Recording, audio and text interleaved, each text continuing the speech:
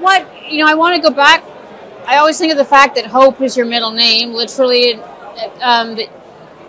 What gives you hope? Or maybe let's not force you. But let me ask you the question. You asked a great question about Washington not learning the lesson, and really capitalism not learning the lesson. I think it's two things.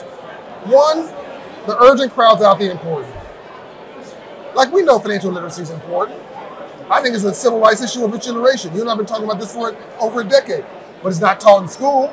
Yeah. I mean, where did I become an entrepreneur? In elementary, where I was taught financial literacy and home economics. We know this is important, not just to the young black strivers, but to single parent white women and to white households in rural America and middle class households of any race, but no one's teaching in school. So it's important, but it's not urgent. The urgent crowds out the important. There's so many other issues like that.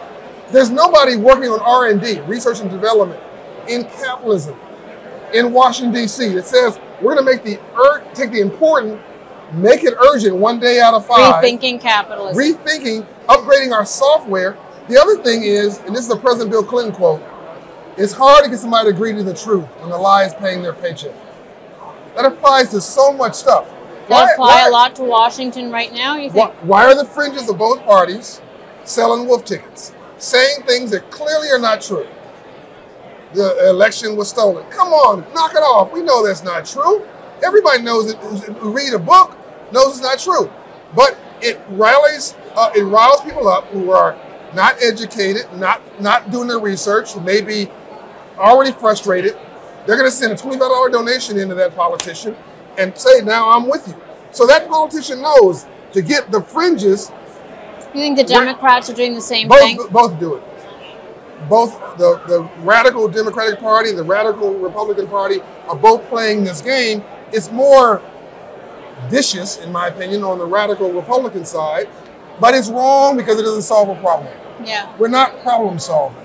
I didn't want to get you off track with your question, but I really didn't. No, I think it's important. It gets us back to the core, which is so many of these decisions are policy decisions, right? The decision to save First Republic is not a market decision. It's a decision made by regulators. But overridden by politics, overridden by public sentiment. Oftentimes the public court opinion overrides the court of law or the court of common sense. What we need now is a radical movement of common sense.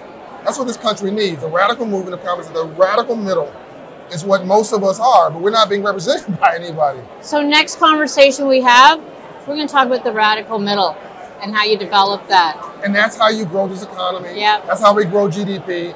This country is sustained by a middle class that has expanded since World War II.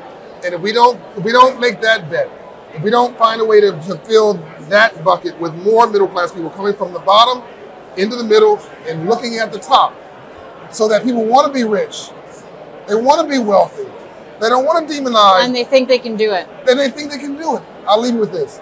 Some of my friends, black, some liberals, say, I hate rich people. My response, no you don't.